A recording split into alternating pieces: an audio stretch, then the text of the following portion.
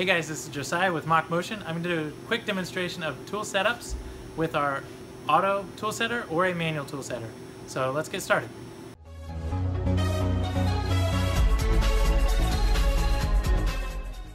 First off, we're going to go through an auto tool setter here, and I'm going to do this with a fixed location. This would be used for a bed mill style machine, maybe on a VMC or any bed mill machine. This would not be used on a knee mill where you've got a random position of the actual knee.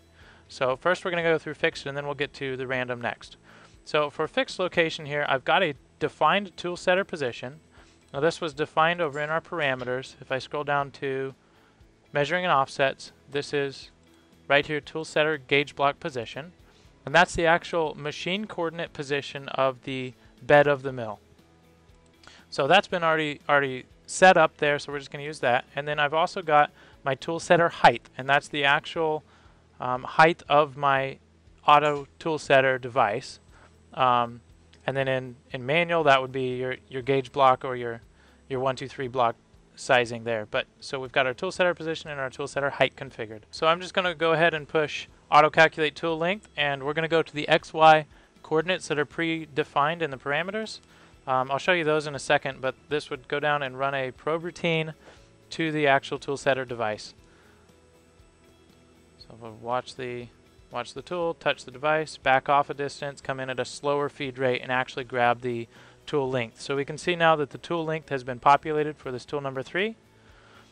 We've also got set tool range. This is mostly useful on a machine with a tool changer, so this might be on a router or a mill with a carousel changer, but I can set I want 3 through, or we'll go back to 2. What do I have?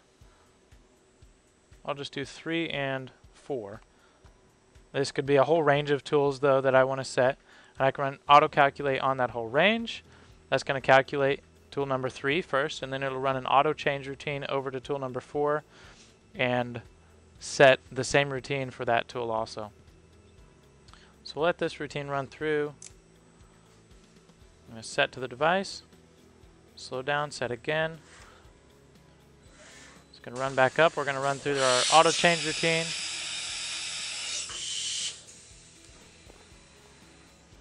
Here's tool number 4. I'm coming back in with a feed rate move for the touch off on tool number 4.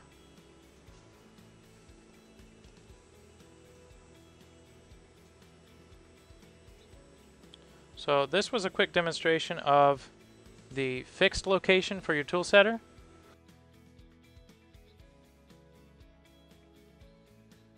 I'm now going to demonstrate how you could do a very similar thing with the manual tool setter if you didn't have an actual auto device like this.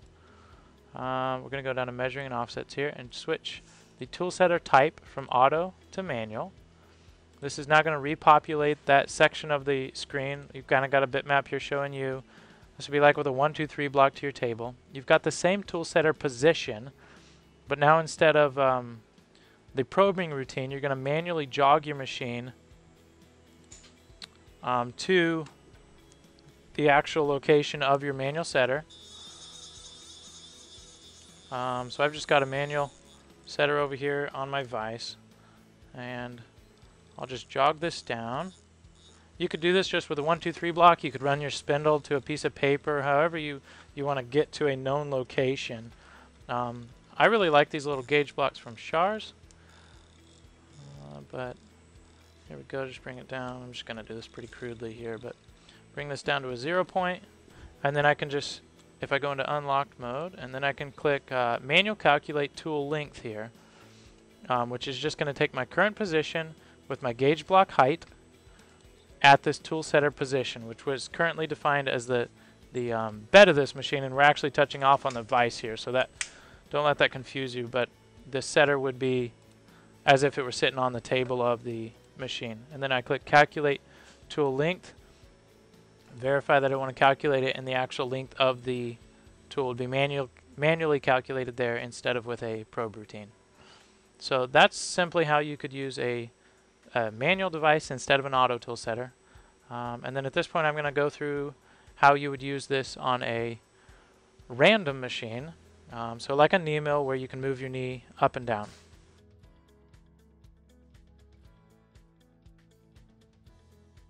Okay, at this point I'm going to show you how you would use the tool setter routine for a random style machine.